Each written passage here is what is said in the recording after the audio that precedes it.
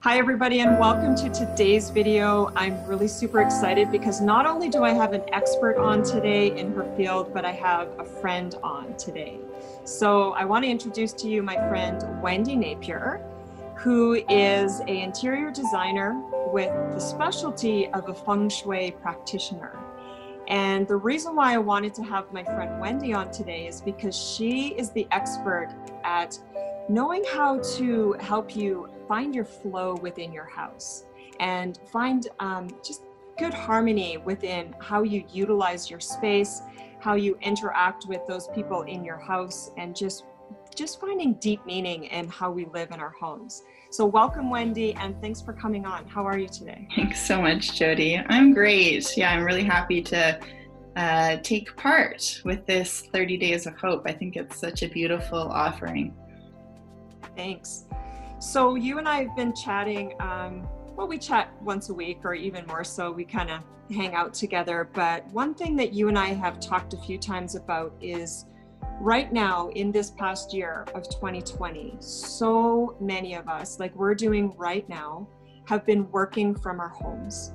Yeah. And not only are we working from our homes, but we have other people in our house, maybe partner or parent or someone that's also doing school from home or working from home.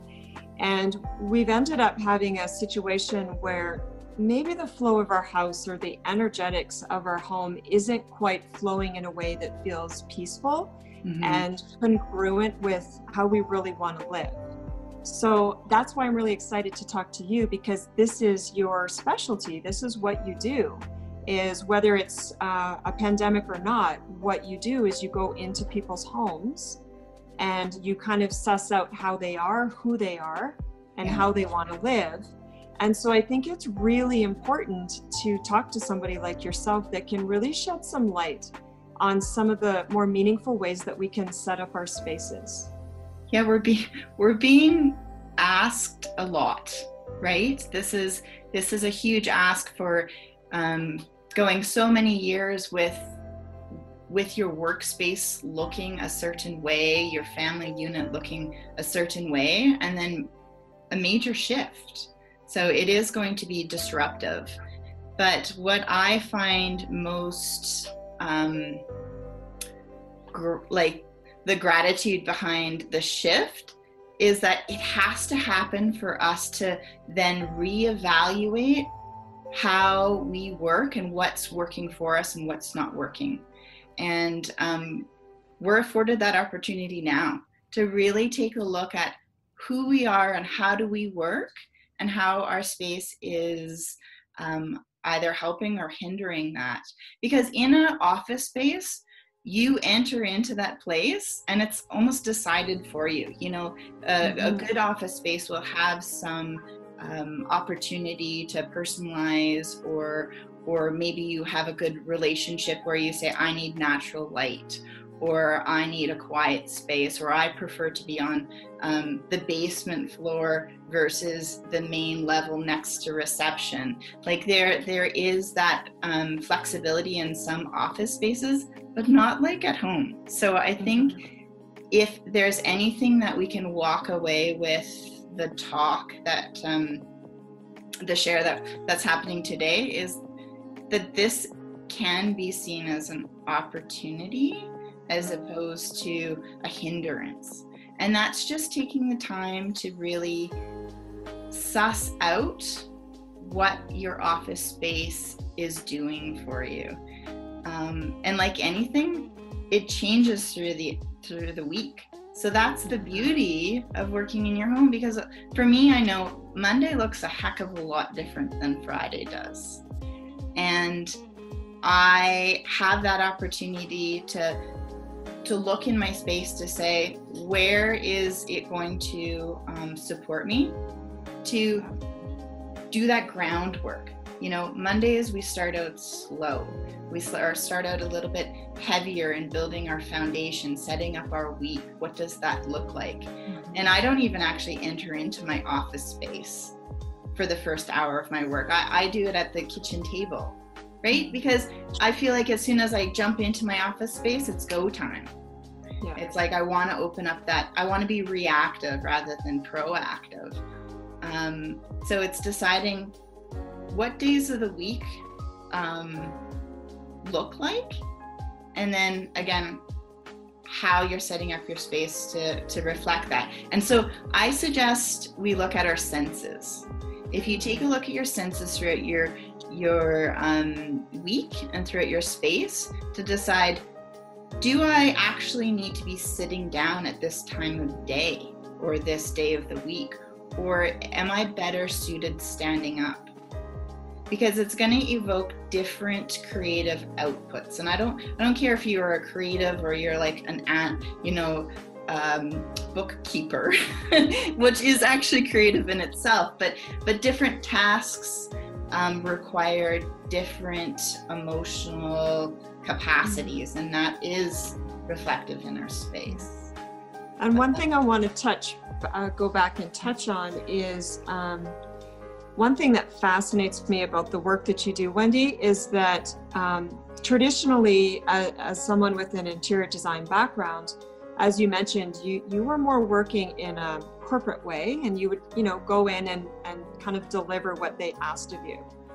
But what you do in your work now is different, and this is what I find so fascinating is that you actually dive into someone's personality, which I'm all over that. I just think that's amazing, and I think that's why I love you so much, is you really get to know someone as deeply as you can. You have different tools that you will use with people to walk them through trying to more deeply understand them, so that you can point them in a direction of this harmony of living. So can you speak a little bit about the process of how you might do that with somebody, how you get to know them and then help that blend into how they live? Yeah, I can geek out on this for a very long time, because I love the Eastern practice of Feng Shui. And what that does is it looks at our elemental makeup. And it's not too dissimilar to like a Myers-Briggs or the Enneagram, where it looks at the person as a whole, right? If we have, say, more fire and flair and creativity, or Vada, right? We're very heady. Then how does that interplay with our spaces?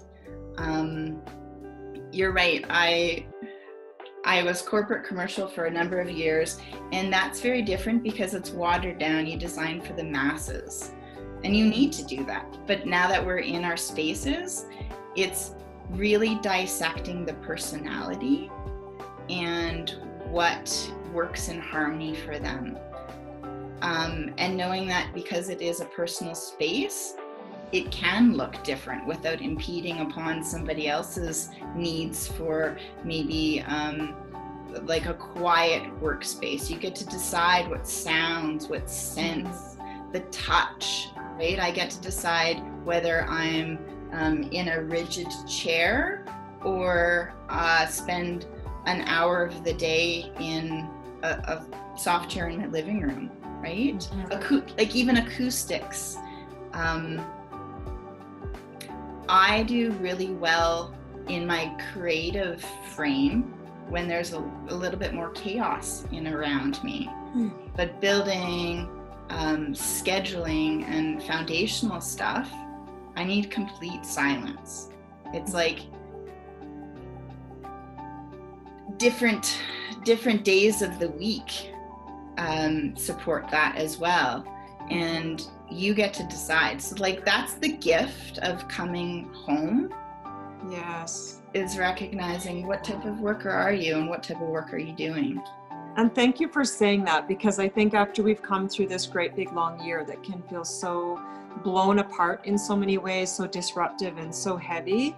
And you mentioned it at the beginning that, we get to choose, and there's power in that. And when you also said how we have to have things break down before we can, mindfully decide how we want to rebuild that. And I do think that's sort of the, sorry, I just had a call come in. I do think that is one of the beautiful parts of this year, is that we get to design our own lives. And maybe we wouldn't have taken the time to wonder, do I need the temperature in this room to be different and my chair to be a bit firmer? Right. And so I'm just really encouraged by the work that you do. And how can people get in touch with you, and what are you offering people right now? I've got a fun, I have a playful offer in a personality assessment that I go through with Feng Shui. Yeah. And I know you've done it yourself, and there's so much connection to that work that you do. But what it does is it gives you a guideline of not just like the mundane, the practical things with ergonomics and your chair and the temperature and lighting and things like that, but it looks at the elemental aspect. So do I bring in more wood into my environment, or more earth elements to support my elemental archetype, my own personality? So that assessment I'll send out to those that are interested, and you can request that just by connecting with me either on my website, which is opendoordesign.ca, or else connect with me on social media, and I'd love to send that out and help them. How can they connect with you on social media? Or is it under your name or Open Door Design? Yeah, Open Door Design or Wendi Napier. Okay. Facebook, Instagram. Yeah. Okay. And we'll post all of these in the description, and you guys will be able to click on Wendi's website and find out what she's up to. So thank you so much for talking to me. Like I said, I'm super encouraged by the work that you do, whether we're in a pandemic or not. I think you're doing great healing work for people and for families. And I've personally seen the work that you do. I've been to your home, and you guys, honestly, like, Wendi is just absolutely one of the most incredible, creative human beings. So if you want to connect with her, I highly recommend that you reach out to her. Yeah, she's the real deal. Thank you, Jody. So thank you. Thank you. And I'll talk to you soon, okay? Happy New Year. Happy New Year to you. Keep spreading hope and joy.